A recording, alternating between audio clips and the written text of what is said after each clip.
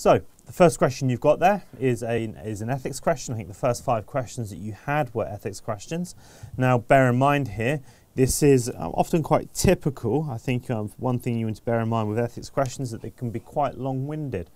Now I think once you get to practice a few of the ethics questions, get used to the kind of scenarios. Similar scenarios often kind of, get replicated as you move through your studies.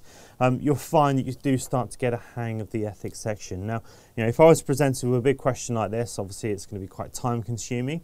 Remember that on average it's 1.5 minutes per question. You'll find that some questions will be very, very quick. Others might be longer, but on average it will make up that 1.5 minutes. So, one thing to remember for the exam is don't dwell on questions too much. If you do get to a question, it is really quite a long one, you're thinking, well, I'm starting to waste time here, then potentially just put a mark against it and then come back to it at a later date. As long as you're not doing that for every single question, obviously, but be quite selective, is that you do need to make sure that you go through the majority of the paper, making sure that you answer the questions. And if there are 1 or 2 questions you think, hang on a minute, I'm getting a little bit confused, need to come back to it, review it at a later date, then obviously mark it up, and that's obviously good kind of exam kind of practice. Now, other things I would suggest with ethics questions, sometimes it can help you, before you actually go and read the bulk of the text, it might be reasonable just to take a look at possibly the last couple of sentences in the actual body of the text to find out what the examiner is asking you, for you to then go and read through the actual paragraph to then, as you read it, understand whether or not you can answer the question. Rather than potentially reading it first of all, not knowing what they're going to ask you, and then look at the ending text and actually go back into the question to find out again what is the correct or incorrect answer. So in this case it says, how should Martindale react to potential threats? So you're kind of looking for an avenue, gives you a little bit of a precursor to what might occur in the actual example itself. So Martindale, CFA, equity analyst with a company called Gray Brothers, developed a very good relationship with a company, their Jellicoe Laboratories, in the past. He has enjoyed access to the management and has active participation in conference calls.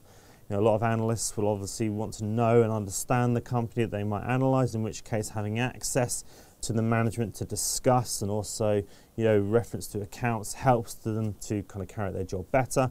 It says lately Martindale has become convinced that the stock is overpriced, so I'm going to kind of highlight that, but worried about concluding strongly in their research report that's coming up for publication, in case the management kind of react to that and they retaliate. They might in the future deny access to the information that he had previously built up and have a reputation of aggressive treatment of analysts. So Martindale has issued a report that has an unfavourable recommendation on this company. Jellicoe's management have then reacted strongly to this report and have warned Martindale that his recommendation should improve next time. So they're almost kind of saying to him, well, actually, regardless of our fundamentals, we want you to issue a favourable recommendation, or they will kind of withdraw access to conference calls. So, what might be the most appropriate reaction to these threats? We have an answer here. If you look on the next page, you'll find that we have a bit of a description there.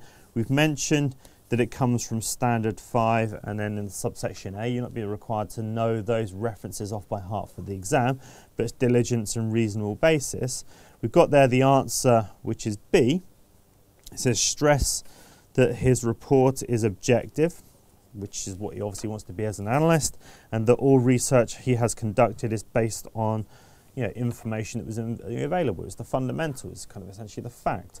If you're looking at A, making sure that his next report tempers his language such that his recommendations are ambiguous, obviously you wouldn't want to do that, so the management at Jellicoe will not be as aggressive to the response in the future. Obviously that is going to put in a compromised position in terms of acting as an analyst, where we should have obviously an objective and based off fundamental approach rather than being ambiguous.